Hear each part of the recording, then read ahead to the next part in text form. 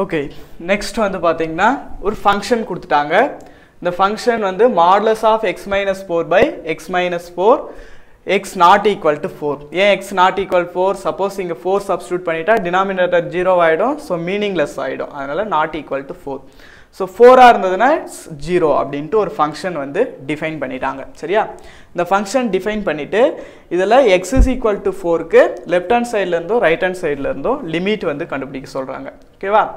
பாருங்க limit x tends to first left hand side இல்ல right hand side. ஓகேவா? Left hand side கண்டுபிடிச்சோம்னா 4 ஒரு simple.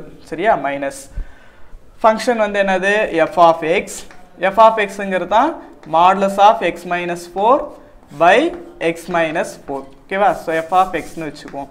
so f of x equal to limit x tends to 4 minus. சரியா? இப்போ பாருங்க f of x ஓட value என்னன்னு கொடுத்திருக்காங்க அப்படினா x minus 4 by x minus 4. அதாவது modulus of x minus 4 னு கொடுத்திருக்காங்க. இப்போ ஒரு modulus of x இருக்கு அப்படினா அந்த ஃபங்க்ஷனை எப்படி டிஃபைன் பண்ணலாம்? that is பாசிட்டிவா இருந்தா ஒரு வேல்யூ மைனஸ் நெகட்டிவா இருந்தா ஒரு வேல்யூ. சரியா? இந்த modulus of x வந்து எப்பலாம் பாசிட்டிவ் ஆகும் அப்படினு பார்த்தனா x is greater than or 0. சரியா? 0 விட அந்த வேல்யூ வந்து அதிகமா இருந்ததுனா அப்ப வந்து modulus of x வந்து only positive value தான் அக்செப்ட் பண்ணிக்கும். similarly x வந்து less than 0 ஆ இருந்ததுனா the modulus of x ஓட வேல்யூ வந்து -x இப்படின்ட்டு நம்ம 7th chapterல modulus of x ஃபங்க்ஷனை படிச்சிருக்கோம். சரியா? சோ இந்த ஃபங்க்ஷனை யூஸ் பண்ணி தான் இங்க இத கால்குலேட் பண்ண போறோம். ஓகே? பாருங்க இங்க x minus 4 இருக்கு. நாம என்ன limit எடுத்துறோம்? left hand side limit எடுத்துறோம். So left hand side limit எடுக்கும்போது மைனஸ் அதாவது 0 ல இருந்து மைனஸ் இன்ஃபினிட்டில இருந்து 4 வரைக்கும் அந்த லிமிட் எடுக்கறோம். ஓகேவா? அப்ப இதோட சைடு வந்து இப்படி போயிட்டு இருக்கு. அப்பனா ஃபுல்லா left hand side இருக்கு. left hand sideனா only என்னது? x வந்து less than 0. So less than 0 னா -x இருக்கணும். சோ -x னா இங்க வந்து என்னது? -x minus 4 by x minus 4. ஓகேவா? so that's equal to limit x tends to 4 and x minus 4 இருக்கு.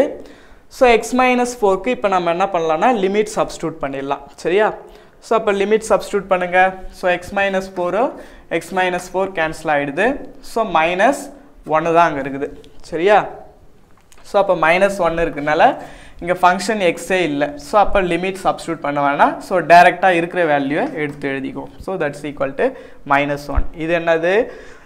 Left hand side. Similarly right hand side கண்டுபிடிக்கணும். So limit x tends to 4 f of x is equal to limit x tends to 4. பாருங்க இப்போ வந்து பார்த்தனா right hand side எடுக்கறோம். So right hand side வந்து பார்த்தனா ஃபுல்லா பாசிட்டிவ்ல இருக்கு. சோ பாசிட்டிவ்ல இருக்கும்போது மாடுலஸ் ஆஃப் ஃபங்க்ஷன் படி இங்க நெகட்டிவ் வராது, only பாசிட்டிவ் தான் வரும். சோ அப்ப modulus of x minus 4 only -x minus 4 by x minus 4. So அப்ப ரெண்டு cancel ஆயிடுச்சுனா limit x tends to 4. So 1 தான் இருக்கு. சோ இங்க ஃபங்க்ஷன் இல்லாதனால இருக்கிற வேல்யூ எழுத வேண்டியதுதான். that is 1. அப்போ left hand side லிமிட்டும் right hand side லிமிட்டும் இங்க சேமா இல்ல. இங்க வந்து -1 இருக்கு, இங்க 1 இருக்கு. சோ அப்ப ரெண்டும் நாட் ஈக்குவலா இருக்கிறதுனால இந்த ஃபங்க்ஷனுக்கு வந்து பார்த்தனா லிமிட்டே கிடையாது. ஓகேவா? So does not exist limit. Okay?